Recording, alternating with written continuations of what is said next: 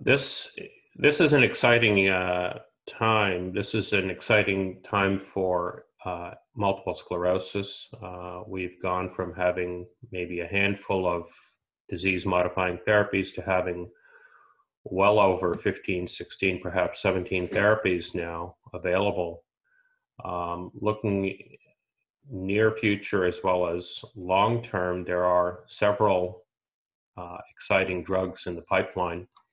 Some represent perhaps updated versions of current drugs in terms of method of action. There are some new drugs being developed with new methods of action or different methods of action, mechanisms of action, and I believe that they may represent an option, hopefully, for areas of MS that we continue to experience challenges in treating, that is active secondarily progressive patients, primary progressive MS patients, etc. During this COVID era, I think some have become, or some have been, more risk averse.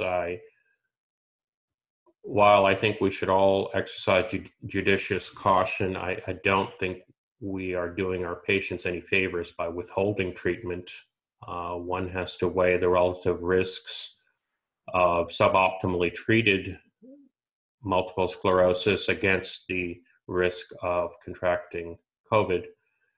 I have settled upon utilizing the best treatment for a patient while balancing that with discussion about COVID safety.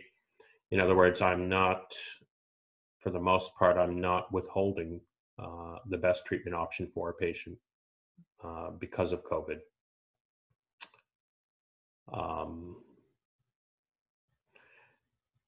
To summarize, I would say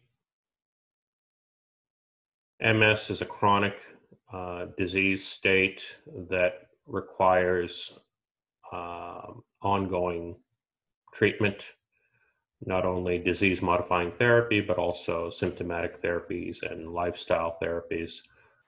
We must maintain vigilance even during this COVID era and not ignore the needs of patients.